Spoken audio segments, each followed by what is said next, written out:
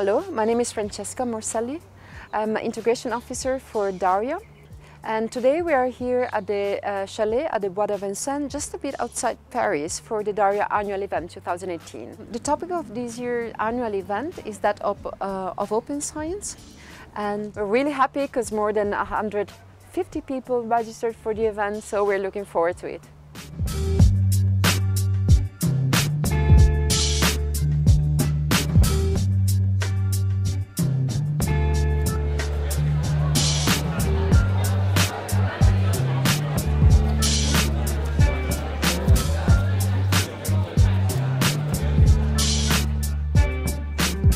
The DARIAH Annual Event is, I think, always a real highlight because it's like a family gathering of sorts.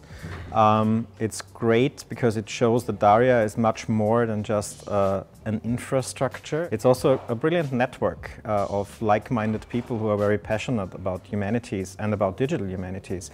This is a very special event for the DARIAH community because after working, virtually throughout a year with each other, we finally get to see each other in person. So it's a great event for us. There are a lot of discussion, a lot of debate. We can see very different people involved in the very different fields, and they are discussing and exchanging about their experience and about their mind, and so that's great.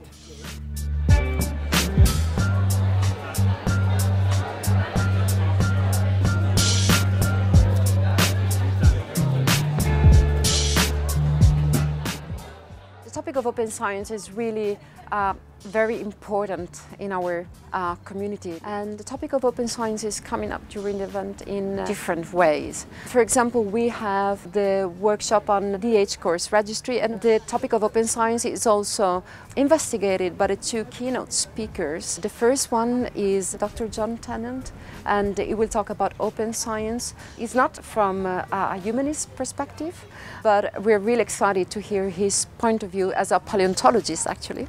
The second keynote will be by Professor Teresa Scassa. She will talk about IPR laws, and she will explain in particular which tool and methodologies we can apply to make sure that our research output are as disseminated as much as possible, but also as protected as necessary.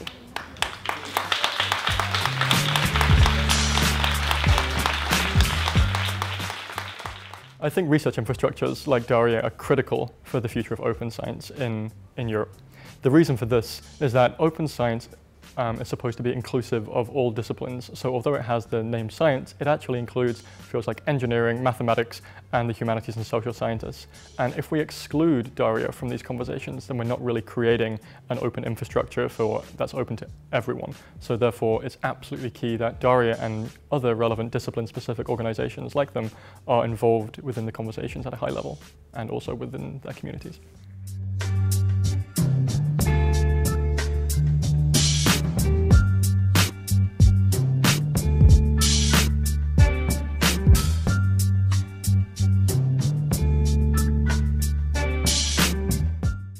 Open science is a big word. It comprises things like open data, open access, open reproducible research, and so forth. What open science really is a change of scientific culture. Open science as a theme for this year's annual event kind of forced itself upon us. If you think about recent developments like the broken deals with publishers, but also if you think about things like the emerging European Open Science Cloud. It is acknowledging that to a big extent, research today is data-driven, and there are, of course, infrastructural needs that arise with that. And it's really all about openness becoming a core value of science.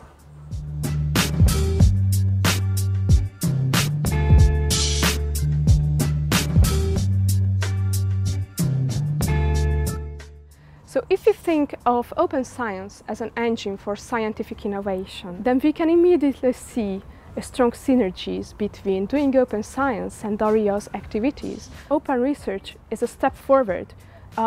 We need to assess, we need to seek community-driven, discipline-specific ways of making our research workflows as well as research outputs openly available and totally transparent.